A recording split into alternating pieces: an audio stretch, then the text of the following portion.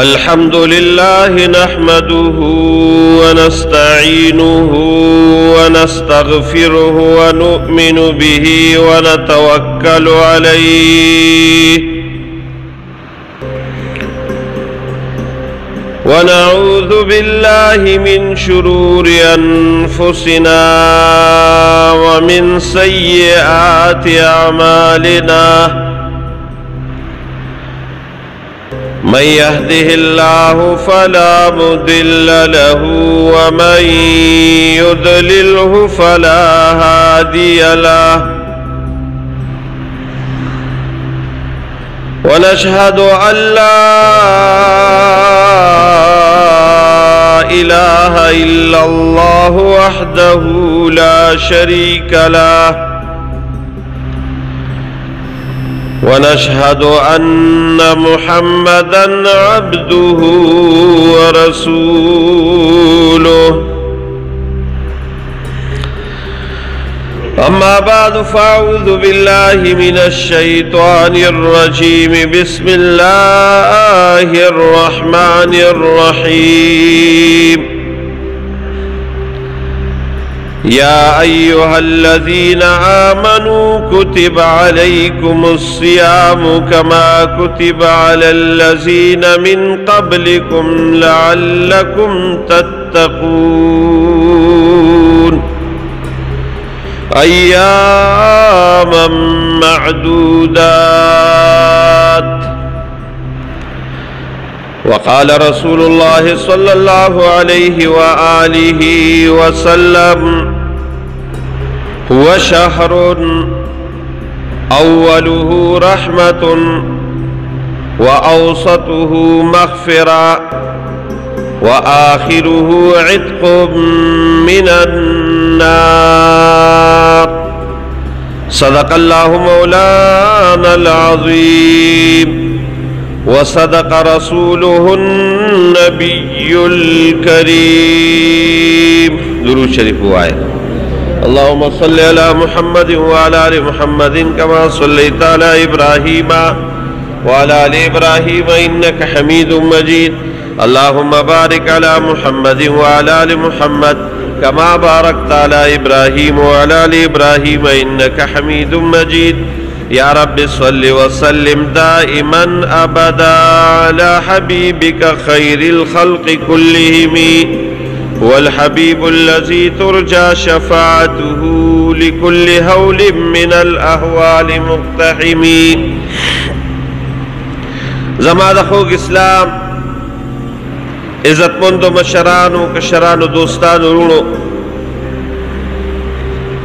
दा रमज़ानुल मुबारक लुम्बे आशारा रवाना दा। अल्लाह दे ज़मंग दा पारा और द मुसलमानानो दा पारा द रहमत लुई ज़रियो गर्ज़ई। पतेर जुमा में नबी अलैहिस्सलाम यो उगुद हदीस शुरू करो च द रमज़ानुल मुबारक बारक यो च नबी अलैहिस्सलाम या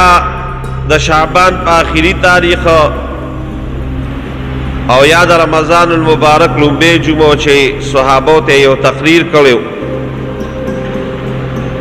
हज़रत सलमान रज़ी अल्लाह ताला अन्हु दा हदीस रावियु और नबी अलैहिस्सलाम फरमाइल छे ए खल्को बतासु यो अजीम म्याश यो मुबारक म्याश रा रवाना दा द बरकत अंदाजे नबी अलैहिस्सलाम वी द दीन ओ लगे छे पकी यवश पद और द जुर म्याश तो न बेहतर दा द मुसलमान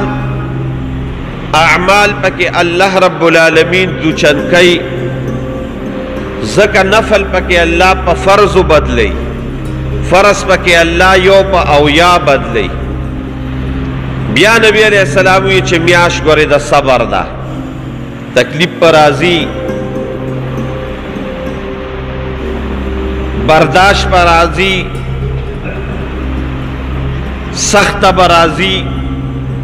होता बस सबर के और चिकल दे सबर को रसूलुल्लाह मुबारक हुई च द सबर सेवा द जन्नत न बल बदले निश्ता। او بیا علیہ السلام وی چې الله په دې کې د مؤمن رزق زیاتوي. نو د دې ټول توجیهات ته ما په تېره جمعه کړي دي. او بیا وی چې دا د خیر ښېګړې میاشت ده، چا په چا روجهدار باندې یو روجه ماتې وکړه، الله به ورله د دې په بدله کې 3 انعام ورکړي. یو به الله ورته ګناهونه معاف کړي، دویم به الله چې دا چاله روجه ماتې ورکړې دي د دغه سړي چې څومره ثواب کیږي د ده په عملنامه کې به ولیکلی شي، د هغه عملنامې نه به هېڅ کمی نه کیږي. او آخري به الله رب العالمین د دې یو روجه ماتې په برکت ستا دا 60 د جهنم د اور نه خلاص. دا د دې میاشتې برکت دی وروڼو. بیا رسول الله مبارک چونکې دا میاشت تقریبا د 13 یا د یو کم 13 ورځې، نو دا میاشتې په 3 حصو باندې تقسیم کړه. او 3 حصې دا چې 10 ورځې وګرځولې.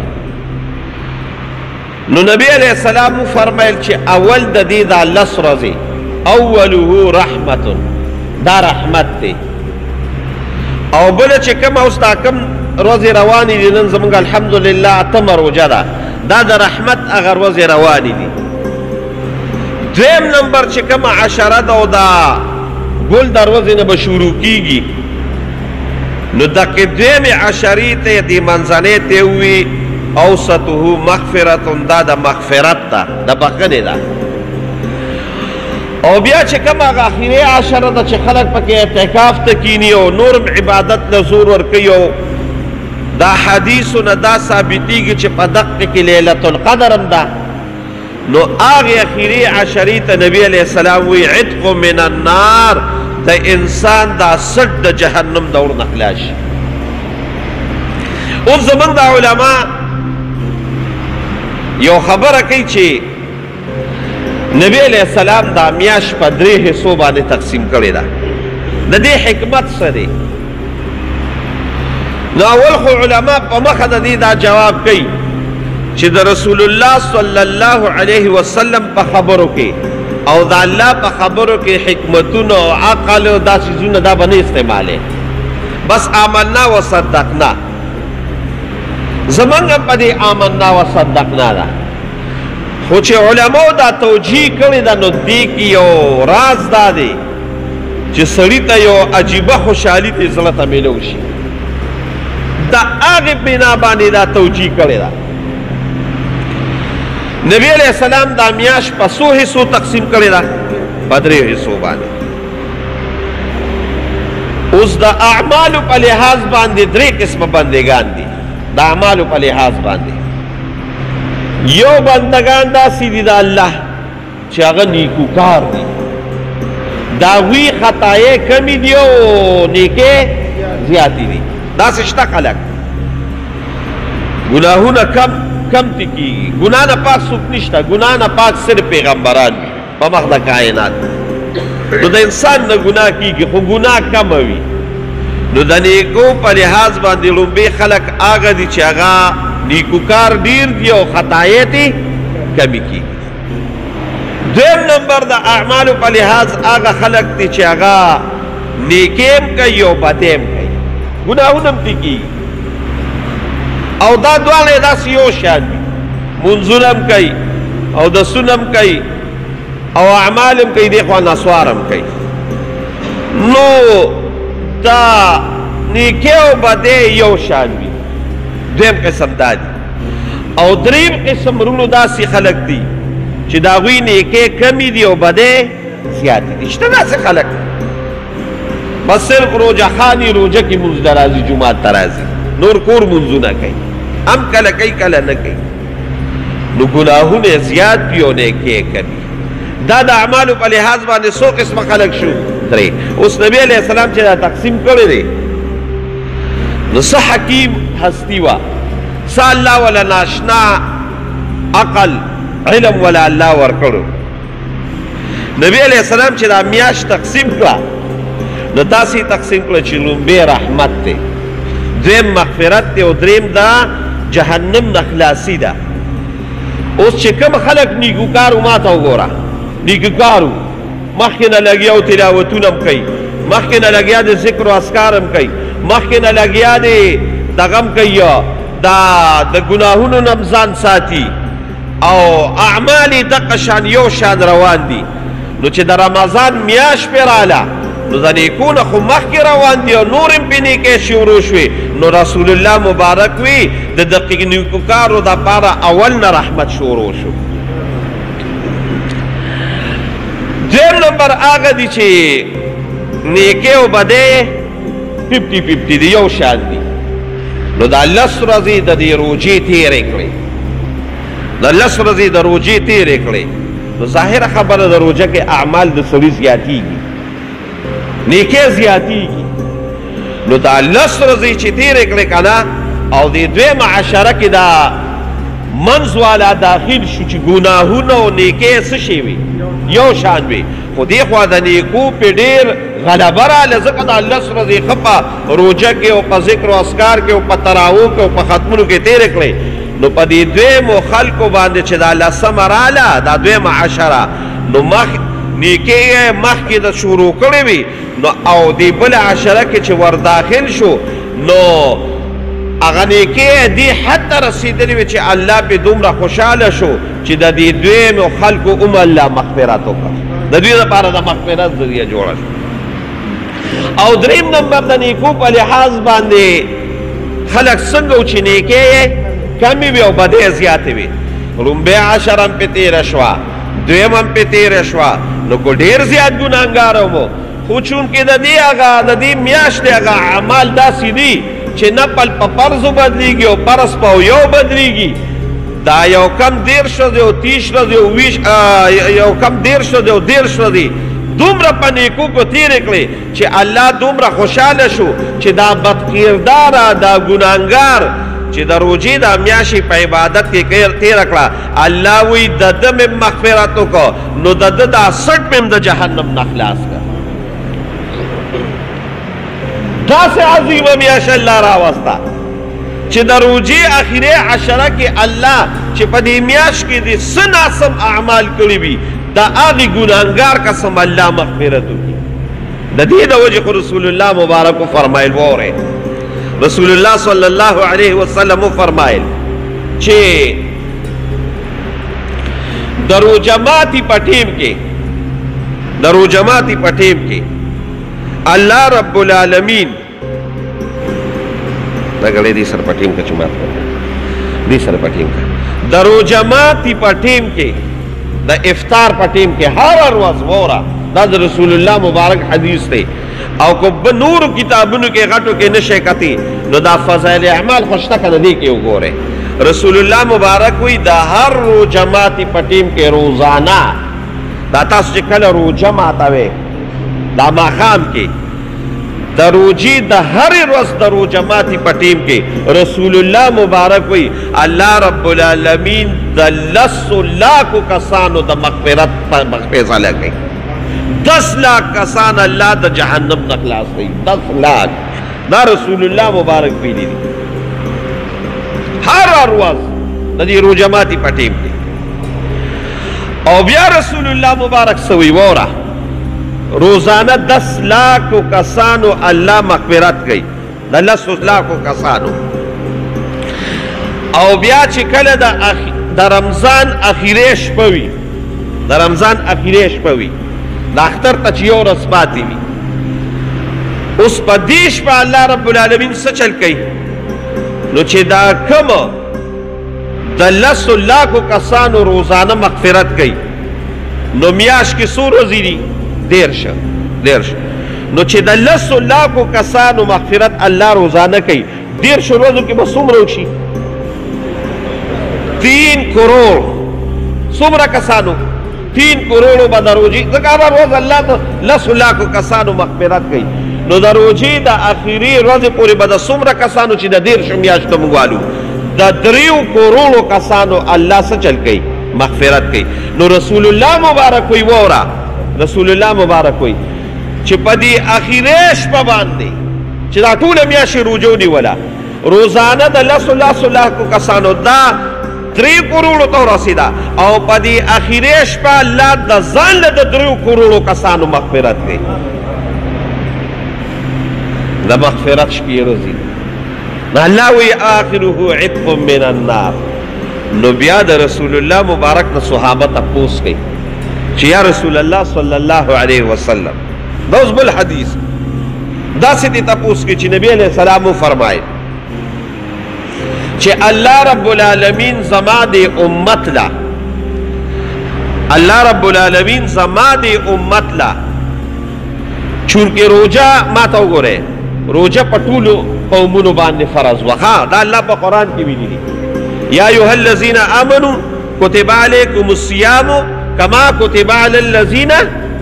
من قبلکم. اے مومنانو پتا سو میں روزہ فرض کړه نو دا یو روزه یوازې پتا سو باندې نه ده فرض کما کتب علی الذین من قبلکم ستاسو نه مخکې چې څومره امتونه تیر شو الله وی په ټولو ما روزه دا فرض کړې وه خو د روزې هغه ورځې او د روزې هغه اندازونه د نورو امتونو بدلو. نور امتونو په روزه څه وه په هره میاشت کې 3 ورځې ایام بیزه دا د هر امت کې به دا 3 ورځې روزې نیول کېدې او یو به د عاشورې وه او یو به د عرفې وه. نو چې په میاشت کې 3 شي نو په کال کې څومره شي 36 او 2 سره نورې کا نو 38 په نورو قومونو باندې 38 روزې فرض وي. بیا چې کله نبی علیہ السلام مبدانی وي خو د هجرت په 2م کال باندې الله د رمضان المبارک دا روزې فرض کړې د هجرت په 3م کال باندې په 2م کال باندې نو بیا دا مخکینی حکم څه شوی شو دا منسوخ شو د دې حکم د استحباب شو مستحب شي کو څوک په میاشت کې 3 روزې د ایام بیز نیسي استحباب والا دی او سنت خبره ده او کو څوک د عاشورې روزه نیسي او کو دا عرفې روزه نیسي سنت او فرض کمې شوي دا 10 ورځې شوي. نو مخکینی امتونو باندې هم روزې فرض وي الله په دې امت باندې روزې فرض کړې خو نبی علیہ السلام وی زما دې امت له الله رب العالمین په دې روزه کې یو 15 انعام ورکړل چې دا یې مخکینی قومونو له نو نه دي ورکړی 15 انعام یې ورکړل دا مخکینی قومونو کې نو دا صرف د دې امت خاصیت دی او دا د چا د برکت دی د محمد رسول الله صلی الله علیه وسلم د برکت 15 انعام سدي رونو باقي کې لومبي انعام دا دی چې انسان کله لوګه په دراشي نو دا یو طبيعي امر دی طبيعي شی دی چې د انسان دا معده خالی شي د خوراک د خالی شي اوس چې کله دا خالی شي نو د دین یو بدبویی روزي یو بدبویی روانه شي دا محسوسیږي د بعضې خلکو محسوسیږي دا بدبویی روانه شي په خولې نه بلاس روزي او خصوصا د دې مازدیګر په وخت کې روزي دا د معدې نه را روان وي. اوس د انسان طبیعت څه شی دی هغه دا دی چې بدبویي نه برداشت کوي نه خوښوي انسان بدبویي نه تاسو ګورئ چې کله بدبویي شي یا د خولو بیني یا د مردارې بیني سړی زر پوزه پټه کوي نو دا بدبویي فطري شی دی د انسان نه دی خوښ. اوس چې د روزهدار د دې معدې نه کومه بلاس راووته بدبویي د انسان خو ناوغه دی خو رسول الله مبارک وی الله دې امت له دا خاصیت ورکړی دی چې دغه بلاس او دا بدبویي په رب العالمین باندې د مشک او د عنبرو نه خوږه دا بدبویي لګي دا الله دې امت له ورکړی دی. یو توجیه راته بیا کوم دا ولې دا بدبویي په الله ښکلې لګي نو یو خو د دې علما دا جواب کوي چې یا خو دا بدبویي به الله باندې خوږه لګي نو دا انعام به دو کي چې نو کله موږ د قیامت په ورځ د قبر نه پاسو نو د قبر نه پاسېدل ډېر ګران دي ونفخ فی الصور فاذا هم من الاجداث الى ربی وخت نشته چې زه تاته ووایم چې انسان د قبر نه پاسي چې دا څومره سخت وخت دی ځکه دا عیسی علیه السلام متعلق الله په قرآن کې وی والسلام علی یوم ولدت ویوم اموت ویوم ابعث حیا پتا به سلامتی آئی هغه وخت کې چې ته کومه ورځ باندې پیدا شوي ته په کومه ورځ باندې د دنیا نه رخصتېږې او سرګردن دي پتا به سلامتی آئی ته به سالم یې ویوم اخرج حیا، او په هغه ورځ باندې به ته سالم او پتا به خوشحالي چې کوله ته د قبر نه پاسې، دا ډېر سخت وخت دی. ځکه رسول الله مبارک وي بعضې خلک چې د قبر نه پاسي نو شکل به د خنزیرانو وي، الله دې وساتي. د چا شکل به د سپو وي، د چا شکل به د بیزوګانو وي، بد شکله به پاسي. نو چې دی کله د قبر نه دا روجهدار پاسي که نه، نو د ده دا شکل به دومره روښانه او د ده د دې خولې نه به داسې خوشبويي روانوي چې تمام جهان به یې معطر کړي. یو دا دی. بل د قیامت په ورځ ورونو سخته ورځ ده. نو د قیامت په ورځ به د ده د دې خولې نه، د روجهدار د دې خولې نه داسې خوشبويي روانوي چې ټول د محشر میدان به یې معطر کړي وي. و حضرت شیخ صاحب مولانا محمد ذکریا صاحب دلته یو بله توجیه کړې ده او هغه ډېره خشته ده، او هغه عقل سره سمون خوري، هغه عقل سره سمون خوري. ګوره دا بدبویي چې راځي که نه، او الله وي په ما د مشک او د عنبرو نه زیات ښکلې لګي. دا الله دا خبره به دې خوا کو د دې دنیا دی زمانې ته به لږ راشو. وروڼو دې دنیا کې خلک دا عشق او محبت او لو خلق کوي، تاسو ته لو وایې، او څوک عشق کوي محبت کوي.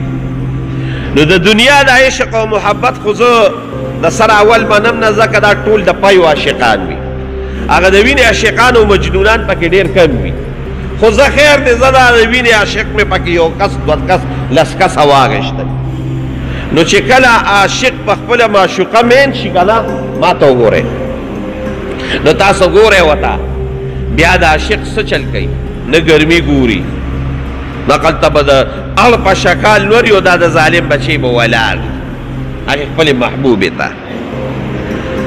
دلته به په ده باندې لوږه وي، خو هلته به عاشقه معشوقه به دغه وي، دی به په لوږه موږه نه وي.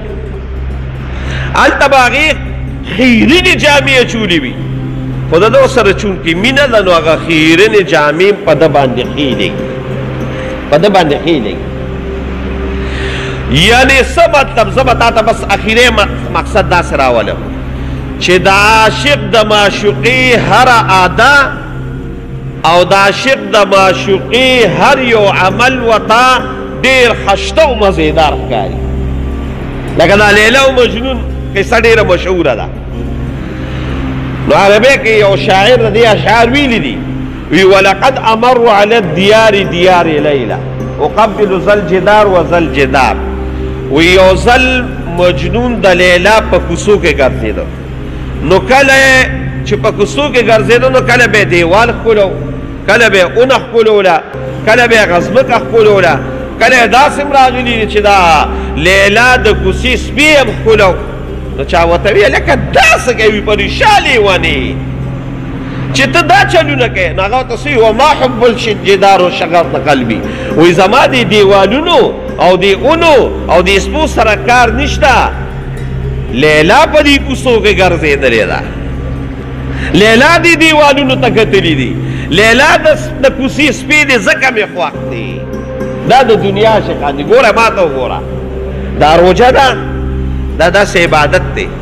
چې دا الله رب العالمین ته ډېر محبوب دی. او په تېره جمعه مې راته ویلو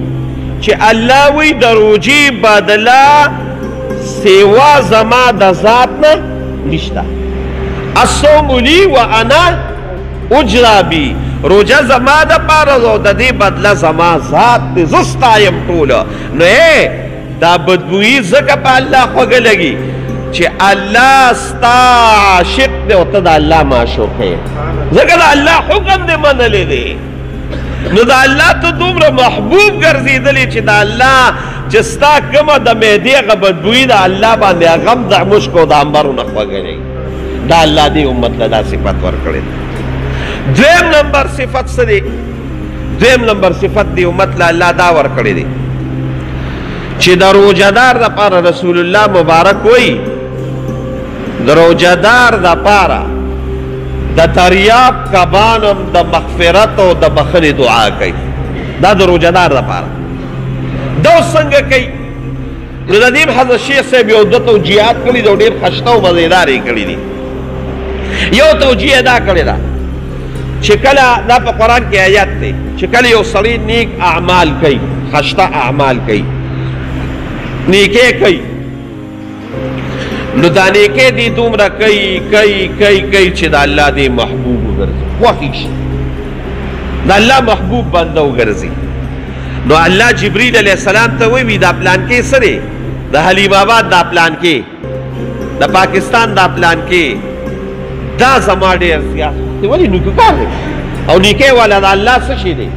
خوښ وي نیکۍ والا جواب راکوه د الله ان الله يحب المحسنین الله وی نیکوکار زما ډېر خوښ نو چې د الله خوښ شي نو جبریل ته وایي یاره دا سړی زما ډېر خوښ دی نو جبریل راشي په اسمان کې فرشتو ته د عرش فرشتو ته وایي هغه پلان کې دی وایي د الله ډېر خوښ دی نو هغه فرشتې نورو فرشتو ته وایي هغه پلان کې د الله ډېر خوښ دی نو هغه فرشتې نورو ته وایي نو هغه فرشتې چې کومې ځمکې ته راځي هغې فرشتو ته وایي چې پلان کې دی د الله ډېر خوښ دی نو هغه فرشتې راشي او د الله د دې مخلوق په دې زړونو کې ور واچوي یاره دا پلان کې د الله ډېر خوښ دی نو دا مخلوق هم دغه بنده سره محبت شروع کوي نو الله بیا وایي ان الذین آمنوا وعملوا الصالحات سیجعل لهم الرحمن ودا چې کوم خلک نیک اعمال کوي ډېر زر دی چې دا به د الله محبوب ترین بندگانو ګرځي نو چې دا مخلوق په زړه کې اچي نو د کبانو په زړه کې هم الله واچي چې دا پلان کې د الله ډېر خوښ دی نو کبان ورته دعا شروع کړي چې دا دومره نیکوکار دی چې د الله خوښ دی الله د ده مغفرت وکړي او دویم نمبر توجیه دا کوي رونو دا کائنات الله وی چې قایم دی نو دا زما په نوم باندې قایم دی کمې پورې زما نوم وي دا کائنات به وي او چې کله زما نوم ختم شو کائنات نو څه شي وي ختم به وي اوس د الله ته د الله ذکر څه دی دا مونځ دی ټیک ده که نه قرآن شریف کې ورته الله مونځ ویلی دی اتلو ما اوحي اليك من الكتاب واقم الصلاة ان الصلاة تنهى عن الفحشاء والمنكر ولذكر الله اکبر مست الله ذکر ویلی دی قرآن ته الله ذکر ویلی دی مطلق ذکر ته الله ذکر ویلی دی نو ګوره مونځ څوک کوي مسلمان کوي مونځ څوک کوي مسلمان کوي او د قرآن تلاوت څوک کوي مسلمان کوي او ذکر څوک کوي مسلمان کوي او روزه څوک نیسي مسلمان نو چې ذکر کیږي نو کائنات به قایم وي چې کائنات وي دا حسن به وي مارغان به وي کبان به وي او چې کله مسلمان د دنیا نه ختم شو په ټکي دقه ورځ باندې به قیامت وي نو د روجې د برکته ایمان قایم دی او د ایمان د برکته کائنات قایم دی او د کائنات د برکته د مخلوقات قایم دی ځکه دا مخلوقات په صرف دی دنیا کې وي آخرت کې به نه وي نو دا د دریاب کبان د روجهدار لپاره دعا کوي چې شکر د دا روجهدار شته د وجې الله کائنات قایم کړی دی نو راشه وله د مغفرت دعا وکړه نو دویم نمبر صفت څه شي شو ما ته ګوره دویم نمبر صفت شو لک چپ دویم نمبر صفت څه شي شو دویم نمبر صفت داسې شي شو چې دی امت له الله ورکړي چې د دریاب کبانم د روجهدار لپاره مغفرت دعا کوي دریم نمبر څه صفت یې ورکړی دی دریم نمبر صفت یې دا ورکړی دی چې جنت روزانه الله رب العالمین د روجهدار دپاره مزین کوي او خشته کوي وله څنګه چې د روجې ړومبې ورځ شروع شي رسول الله وایي په جنتونو کې فرشتې لګیا شي او زیب و زینت شروع کړي اوس ته به دا ولې کوي نو لږ به په مثال باندې به تاسو پوهېږئ نو ځکه به درته زه مثال ویم وروڼو داسې چل دی چې کله دا سړی د کور ودانۍ کوشش شروع کې کور ودانۍ واده کوي نو د واده دپاره خو لومبې دې ښځه وګوري ټیک شو نو چې ښځه وګوري چې بیا دې ښځه کور ته راولي نو لومبې وله څه چلو کړي کامره وله جوړه کړي کور وله جوړ کړي لومبې د کور انتظام وکړي بیا د کور نه پس هغه ښکلې مزېدار پلیسترې ورکړي بیا وله رنګ ورکړي بیا پکې پټینګونه وکړي او بیا چې داسې لږې ورځې دې واده ته جوړ شي که نه نو پکې بلپونه ولګوي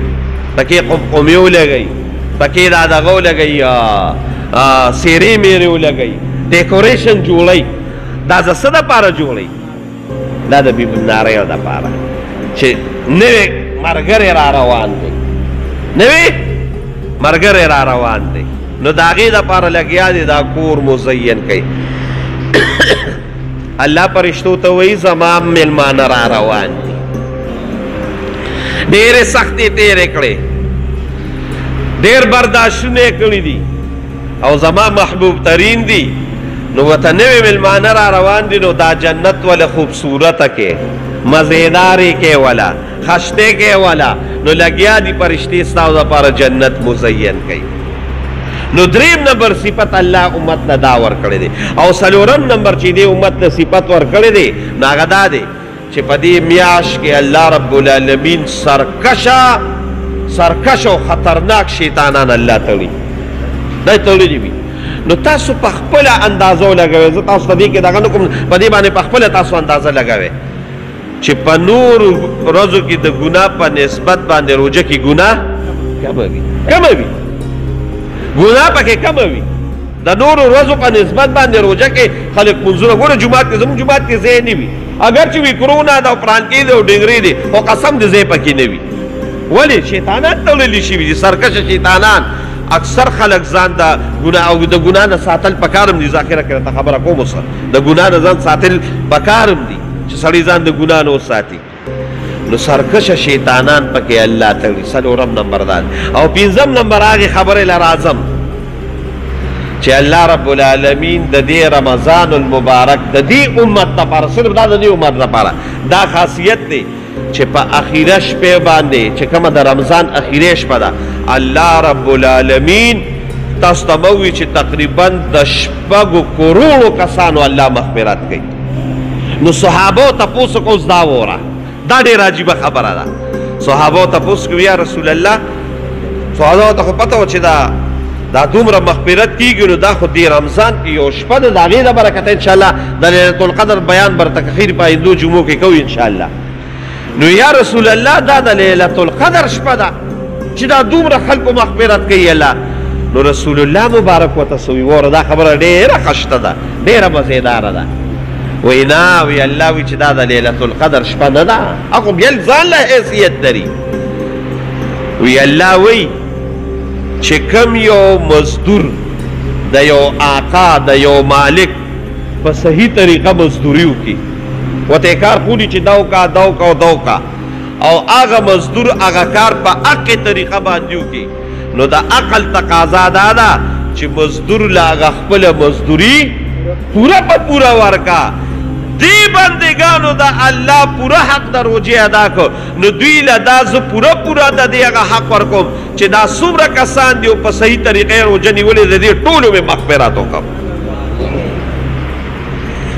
دا 15 انعام الله رب العالمین دې امت له ورکړي دي نو نورو مغفرت به د الله نه غواړو دې کې روجه څه شی دی جواب راکې ډال څه ته وایي ډال باندې خلکو پخوا به ډالو نو څه به یې کوو دشمن نه به پې ځان بچ کو دشمن نه به پې ځان بچ کو نو دا روجه ډال دی ته به پې د شیطان نه ځان بچ کې د جهنم نه بچ کېږي دا دی الله دې څه چل کوي مغفرت دې کوي د جنت د جهنم نه پې بچ کېږي که نه ډال نه شو یو حایل شو که نه یو ډال شو یو ذریعه شو د دې روجې په برکت الله تعالی د جهنم نه بچ کوي د شیطان نه دې بچ کوي خو نبی علیہ السلام وی ما لم یخرقها ګوره دا ډال دنه مات نشي دا ډال دنه څه چلو شي مات نشي اوس دا ډال ماتیږي پسه دا روژه ماتیږي پسه دا په ګناهونو ماتیږي دا په ګناهونو ماتیږي او په کومو ګناهونو ماتیږي خصوصا د سترګو په ګناه ماتیږي چې دا سترګې ته په غلط ځای کې استعمالې د نظر حفاظت نه کې د نظر حفاظت پکې یو اسی به هم کې او پروژه کې به خصوصي کوي ګورې پردو خوځو تکتل عظیم ګناه ده عظیمه ګناه ده د قیامت په ورځ به الله رب العالمین ویلي کړي شوي سیکه راوالي او د انسان په دې سترګو کې به واته چې څوک بدنظري کوي رسول الله مبارک وایي چې کوم سړی بدنظري کوي د ایمان خوږوالی به دته نه ملاوي دا مهرباني وکړي او دا د ګناهونو ګورې ابتدا ده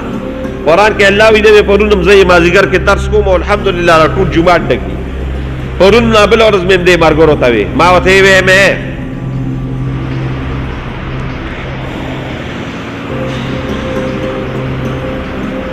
ما وې د دې سترګو د ګناه نه ځان ساتئ دا خطرناکه ګناه ده دا د انسان هغه اعمال تباه و برباد کوي ما ورته وې مې ویم قرآن کې الله وایي ما ته ګوره چې زنا ډېره خطرناکه ګناه ده خدای دې پرې وساتي الله په قرآن کې ویلي ولا تقربوا الزنا الله دا نه ویلي چې ولا تفعلوا الزنا زنا مه کوئ الله دا نه دي ویلي ولا تقربوا الزنا چې د زنا کم اسباب دي هغې ته هم ګورې ورلنډ نه شي د زنا په اسبابو کې لومبي سبب څه شي دی نظر دی وی خو ته نظر واچې هغه هم نظر واچي سترګو کې اټیکشن وشي یو بل سره میلو شي د نظر نه پس دویمه ګناه بیا دا وي چې خبرې په ټیلیفون شروع شي یا داسې شروع شي بیا ورو ملاقات ته خبر ورسي او بیا د ملاقات نه پس دې خطرناکې ګناه ابتدا د څه نه وشوه جواب راکې د نظر نه نو چې په لومبي نظر کې دې ځان بچ کړو خدای پاک به دې د دې عظیمې ګناه نه ساتي ته دا وړوکې مه کوه ګوره دا ډېر لوی شی دی دا ډېر لوی شی دی نو دغه سره روژه خرابېږي بد نظرۍ سره بل د ژبې د ګناه سره روژه خرابېږي او د ژبې په ګناه کې لوی ګناه څه شی ده هغه دروغ دی څه شی ده دروغ دی ځکه رسول الله مبارک وی دروغ او غیبت روژه ماتوي ختموي نو د بعضې ائمو په نسبت باندې خو روژه ماته شوه خو زمونږ بعضې علما وایي چې نه روژه یې ماته نه شوه بس هغه حق د ده نه ادا شو چې کوم ثوابونه دي او کوم د الله د طرف نه انعامات دي دا به ده ته نه میلاویږي نو یو د دروغو نه لونو په دې کې ځان ساتئ دویم نمبر د غیبت نه ځان ساتئ بیا پکې غیبت خطرناکه ګناه ده د بل سړي بد لګیا دی شروع کې او ته ورته خوشحالېږې نو څومره عظیمه ګناه دی هر څه به پرېږدو د قرآن دا یو آیت به راوالو چې رسول الله مبارک وایي قرآن کې الله وایي الله چې غیبت داسې دی ایحب احدکم ان یأکل لحم اخیه میتا فکرهتم تاسو کې وي څوک داسې څوک خوښوئ چې څاروي نه د ده خپل رور مړ پروت دی مړ او د دې مړ رور نه ته لګیا یې په چاړه غوښې شوکې هغه خورې د دې نه لویه ګناه دا ده چې سړی غیبت کوي غیبت نه ځان ساتئ د سره کوې ما د سره اورې ما منې کوې سړی چې منې کېږي نه مجلس پرېږدی مهرباني وکړئ دې رمضان کې د غیبت نه د چغلۍ نه د دروغو نه دا خطرناک ګناهونه دي ځان ته وساتئ نو دویم نمبر د ژبې د ګناه نه ځان ساته او دریم نمبر د غوږ د ګناه نه ځان ساته په غوږ هغه څومره چې د الله او د الله د رسول خبرې وي تلاوت قرآن او ځان د غوږ د ګناه نه ساتئ غیبت هم مورئ او خصوصا دا ګانې بجانې مورئ ګورئ دا ګورئ خطرناکه ګناه د روژه بالکل تباه و برباد کوي او څلورم نمبر علما وایي چې روژه پې خرابېږي او ډال پې ماتېږي هغه حرام خوراک دی د حرام خوراک نه ځان وساتئ اسم ته ځان ساتئ او د روژه کې خصوصا ځان ساتئ او ما ورته په تېره جمعه یو خبره کړې وه ما وی د دې حرامو نه خو ځان په طریقې اولا ځکه ساتئ چې په روژه کې الله حلال شیزونه حرام کي اوبه حلالې دي که نه دا د ژبه مو څه سپري شو نشو څکلی حلال شیز را باندې الله حرام کړی دی خوراک حلال دی الله را باندې حرام کړی دی خپلې بیبي سره ملاوېدل حلال دی الله را باندې روژه کې حرام کړی دی نو یرونو چې کوم شیز الله حلال حرام کړی دی نو حرام خو په طریقې اولا باندې حرام دی ځان ته وساتئ نو د روژې دا برکات به هغه چاته ملاویږي چې کم خلک څه شي وي کم خلک ځان د ګناه نه ساتي نو وروڼو نن به انشاءالله وعده کوو چې اسې به هم ګناه نه کوو خو انشاءالله روژه کې به ځان د ګناه نه ساتو او څومره کېږي نیک اعمال کو بعضې خلک مونږ ته راشي وي یاره مونږ تاش کوو په دې روژه لنډه کو یا د خدای ځل بعضې کسان لګیا یي لډو کوي په دې روژه چې لنډه په مونځونه یې لنډه کا په ذکرونه یې لنډه کا د قرآن په تلاوت باندې یې لنډه کا دا خو دغه دی په ذکر و اذکار باندې لنډه کا او رسول الله مبارک خو یو څلور خبرې کړي وی دې روژه کې د څلورو خبرو ډېر اهتمام کوئ دو داسې دي دو داسې دي چې الله وایي هغه زما ډېرې زیاتې خوښې دي، ډېرې زیاتې مې خوښې دي. په هغې دوو خبرو زه داسې راضي کېږم او دومره خوشحالېږم چې په بل شیز باندې زه دومره نه خوشحالېږم. او دو څیزونه داسې دي چې هغه زما نه غواړئ، ځکه هغه بغیر زما د غوښتو نه لابودي ده. تاسو خلاصېږئ نه هغه به خامخا ما نه غواړئ. هغه به درته انشاءالله آینده جمعه کې بیانوم چې دوه کم څیزونه د الله خوښ دي او دوه کم څیزونه به د الله نه غواړي چې هغه لابودي ده، خامخا به ترې غوړه به آینده جمعه کې بیانوم. خو اصل ذکر و اذکار کوئ، اصل نوافل کوئ. او خصوصا زه خو اکثر هر رمضان کې تاسو ته یم چې د ټولو نوافلو اهتمام کوئ. د تهجدو پاسې چې پیشمني ته پاسې مهرباني کوئ، د دقې پیشمني په وخت کې 2 رکاته 4 رکاته 6 رکاته تهجد کوئ. پوروادان دې پاسي ورته امام ځان سره پاسوه، 4 6 رکاته نفل کوه. دقه وخت دومره د خصوصي د دعا د قبولیت وخت دی چې په مخ د کائنات کې داسې د خصوصي دعا د قبولیت وخت د دې په نسبت بل نشته، د دې په نسبت ډېر د قبولیت وخت دی. نو یو دقه د پیشمني په وخت کې نفل او پوره د دعا اهتمام کوئ. دویم نمبر بیا پسې د اشراق مونځ کوئ. رمضان نه بغیر هم د اشراق مونځ د یو حج او د یو عمرې ثواب برابر دی. او چې په رمضان کې دی وکړه نو د نفلي هغه بدلیږي په فرضي باندې. نو ورپسې څه د اشراق، بیا ورپسې د ساق مونځ کوئ، بیا ورپسې هر مونځ چې کوم مونځ پسې نفل کېږي 2 رکعته 4 کوئ، د ماښام اوابین کوئ. او دی منځونو نفلونو سره یو بل مونځ دی چې زه هر رمضان کې راته بیانوم چې هغه صلات تسبیح دی. د دې ډېر اهتمام کوئ ځکه چې دا صلات تسبیح رسول الله مبارک یو خپل محبوب ترې و چې عباس رضی الله تعالی عنه یې نوم او د عباس رضی الله تعالی عنه د نبی علیه السلام چې عباس سره کومه مینه وه، اوهو کم محبت و. اوس وخت نشته چې زه تا ته بیان کړم چې د رسول الله مبارک عباس رضی الله تعالی عنه سره څومره مینه وه. خو بس زه به دا ویم چې انتها د مینې به وه بس.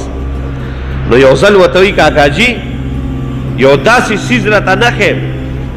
چې ته زما محبوب یې، خلک خپل محبوب ته فایده ورکوي، نو ته زما محبوب یې، داسې یو څیز راته نښې چې د هغې د برکته الله ستا 10 قسمه ګناه الله معاف کړي. څو قسمه؟ 10 قسمه ګناه دی الله معاف کړي. 10 قسمه ګناه، هغه ګناه چې تا په پټه کړې ده کو په ښکاره دې کړې ده، په قصد دې کړې ده، په ناخطا دې کړې ده، د شپې دې کړې ده، د ورځې دې کړې ده، د چا په مخ کې دې کړې ده، د چا په مخ کې دې نه ده کړې. 10 قسمه ګناه دی الله د دې مونځ د برکته الله معاف کوي. وی الله واره ښایه راته او وی کاکاجي دا هم راته ویم چې هره ورځ یې کوه، خو هره ورځ یې نشي کولی، په هفته کې یو ځل کوه. کو په هفته کې یو ځل نشي کولی، په میاشت کې یو ځل کوه. او چې په میاشت کې یو ځل نشي کولی نو په کال کې یو ځل کوه. او کاکاجي چې په کال کې هم نشي کولی نو په جون کې خو یو ځل وکړه. ویې لکه واره ښایه راته دا څه مونځ دی؟ نو صلات تسبیح مونځ یې ورته وښوه. صلات تسبیح مونځ به اکثر مرګرو له ورځي. خو خیر دی لږه طریقه بیا راته وښیم، دا بیان هم ریکارډ کېږي نور خلک به هم درکړي. صلات تسبیح د 4 رکعاتو نفلو نیت په وتړئ. کوم وخت چې د نفلونو دی، د نفلونو 2 وخته نه دی. کوم یو وخت نه دی؟ د سهار مونځ نه پس د نور ختو پورې او د مازدیګر مونځ نه پس تر نه ماښامه پورې. نور دا ټول وختونه د نفلونو دي، دغې نفلونو وخت کې کوه. 4 رکعاتو نفلو نیت په وتړئ چې نیت دې وتړئ به سبحانک اللهم وبحمدک ولا اله غیرک. د دې نه پس به 15 ځله ووایې سبحان الله والحمد لله ولا اله الا الله والله اکبر. 15 ځله به ووایې. بیا به سورت فاتحه شروع کړي او ورپسې به سورت شروع کړي. چې سورت خلاص کړي دې پسې به 10 ځله ووایې سبحان الله والحمد لله ولا اله الا الله والله اکبر. نو بیا به لاړ شي څه له؟ رکوع له به لاړ شي. نو رکوع کې به 10 ځله ووایې. نو چې د رکوع نه پاسې نو په جلسه کې به قومه کې به 10 ځله ووایې. 10 ځله به قودا ربنا ولک الحمد چې تاسو وایې دا مسل وایې او دې سره 10 ځله بیا وایې. بیا به لاړ شي سجدې له، سجدې کې به 10 ځله ووایې. بیا به سجدو په منځ کې 10 ځله ووایې. بیا به آخره کې سجده کې 10 ځله ووایې. بیا چې راپاسې نو بیا به سبحانک اللهم وبحمدک نه وې، پنځلس ځله به بیا سبحان الله والحمد لله وبوې، او بیا په دغه ترتیب باندې دویم رکعت کې په یو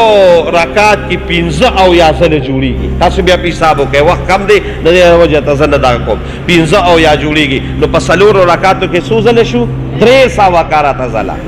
300 کرته ځله. دا سبحان الله والحمد لله ولا اله دا درېمه کلمه ده او الله ته ډېره محبوبه ده. نو یو ورسره نفل شو، بل دا کلمه شوه، نو ستا به پې الله ګناهونه نه معاف کړي خامخا. نو د دې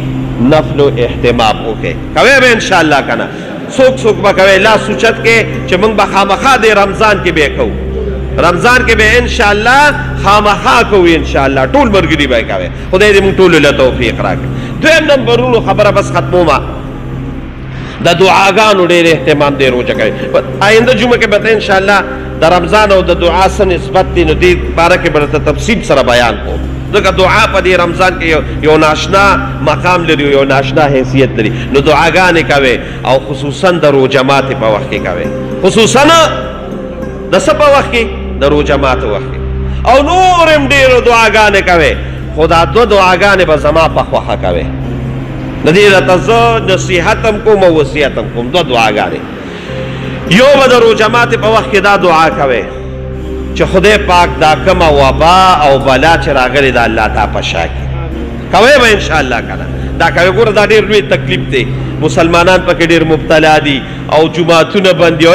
بیت الله بنده ده. الله اکبر. دې رمضان کې چې بالته کم رونقو او کم مذهب او کم د الله رحمتونه برکتونه نن بند دي، په عام اودس باندې بند دي. نو یو به د وایرس دپاره دعا کوئ. او دویمه دعا به څه کوئ؟ دویمه دعا به دا کوئ چې کم دا موجوده حکومت الله راوستی چې الله رب العالمین دا نیست او نابود کړي. دا ولې خبره ته کوم رونو، دا دومره بدذاته حکومت دی چې ابله شپه دوی بیا د قادیانانو د واپس راتلو کوشش کړی دی. او څه چلی کړی دی؟ واورئ دا خبره لږ په دې غوږونو باندې واورئ. دا چلی کړی دی چې د اقلیت پاکستان کې چې کوم اقلیتونه دي لکه هندوان دي، عیسایان دي، سیکان دي او یهودیان دي، دا اقلیت دي. دوی ځان ته مسلمانان څه وایي؟ نه وایي، دوی ځان ته مسلمانان نه وایي. اوس دا موجوده حکومت دا چل کړی دی چې قادیانان یې په دې اقلیت کې شاملوي چې رادننه شی دی ته. اوس ته به اقلیت خو کافر دی نو ټیک ده که نه؟ دا خو ښه خبره ده. جواب یې واورئ، قادیانان ځان ته اقلیت نه وایي، هغه ځان ته احمدي مسلمان وایي، هغوی موږ مسلمانان یو. قادیانان دې ځان ته کافران ووایي، بلکل چې څنګه موږ نورو اقلیتو له کم پاکستان حکومت دغه ورکوي دوی له به ورکو چې بس کافران دي. ټیک شوه، هغو ځان ته کافر نه وایي، هغو ځان ته مسلمان وایي او محمد رسول الله نه مني، داغه نبوت نه مني اخیری. نو یو خدا خبره. دویم نمبر دا دی چې قادیانان د پاکستان آیین نه مني، دستور مني نه. کو دستور اوی اومنه نو په دستور کې خو قادیانی څه شی دی؟ کافر دی. نو نه هغه دستور مني او نه هغه ځان اقلیت ګڼي او دوی وایي اله راشه. اله راشه څه مطلب؟ رادن نشه. پاکستان کې خو د اقلیت و مخصوص نشستونه دي که نه، په قومي اسمبلی کې او په څه شی کې؟ په صوبایي اسمبلی کې. په دې طریقه باندې دا حرامي دی رادن نه کوي چې رادن نه کړي، بس بیا به د دوی هغه خپل قومي اسمبلی کې به ممبري، صوبایي اسمبلی کې به ممبري. کم چې قانون پاس شوی چې دا بدذاته کافر دی، هغه قانون به دوی ختم کړي. دا یې څوک کوي؟ دا یې ستا دا موجوده حکومت کوي. وګورئ دا سوشل میډیا وګورئ، دا ورته زه داسې خبره نه کوم. دا خو نن بانګېدارا باندې اوچته خبره چې هغوی دا اعلان کړو. دا خو د پاکستان علما دي او تاسو هسې نیک عمله مسلمانان دي چې دوی ورته ما اخر راشي چې موږ قادیاني د سره په دې دغې کې نه منو، نو لګیا دي بیا فیصلې وروستو کړي. نور خو دې خپل کوشش کوي، کله عاطف راولي، کله د حج د پارم نه د ختم نبوت هغه شرک ختموي، کله آسیا ملعونه رها کوي، کله دې خو پوره په دې اجنډه مخکې راته دې علما ویلو خو تاسو نه منئ. خیر دی مه منئ، کوئ سپورټ یې کوئ. دا سترګې به پټېږي خو به نه به پټېږي. جواب راله راکې، مرګ به راځي کو به نه راځي؟ جواب راکې، راځي به که نه؟ رومبه ملاقات بم د چا سره وي د محمد رسول الله سره وي سپورټ هم کوا او مرګیتیم کوا الته به تپوس کیږي چې د محمد رسول الله سره د کله ملاقات کیږي چې دې ظالم د قادیانانو لپاره څه کړي دي بیا نو دا خصوصي دعا کوي چې اول خو تعالی هدایت نصیب کی او کو هدایت دی نو دا ظالم دی الله روکی کی دې په دغه جنډه راغلی چې دا قادیانانو ته رادن نه کوي نو الله رب العالمین دې غم نه موږ خلاص کی اومي معاشیت تور باندې ملک تباہ و برباد کړ دومره ګرانې پیټرول نن سبا 100 پسودی د پاکستان په پیسو کې نن سبا پیټرول په 19 روپے دی دې په سل خرڅي لګیا دي کله 10 روپے ځانې یو کله 50 ځانې معیشت تباہ کړه را تکم زیت او رسول ټیکسونه را تکم زیت او رسول معیشت باندې تباہ کړو په دینی تور باندې تباہ کړو نو امان د داسې حکومت نو غواړي چې خدای را باندې صحیح دینی او دنیاوی چې د دوالو خبرو پاسدارانی الله دې را باندې راولي نو د دې خلق د دې شیز د ایمان په تقاضاو کې دا مل لیډر ته وګوره د ایمان په تقاضاو کې چې دوی دا کم قانون پاس کوي موږ ته دا لا سوچت کې موږ ته دا نامنظور دي دا موږ نه مانو چې دوی دا کم قانون پاس کوي د اقلیت د لپاره دا موږ ته نامنظور دي او موږ ان شاء الله د محمد رسول الله سپایان یو او موږ دغه امتیان یو او دغه د ناموس لپاره به موږ د خپل وینو د زو د هر څه قرباني ورکړو دعا وکړئ چې الله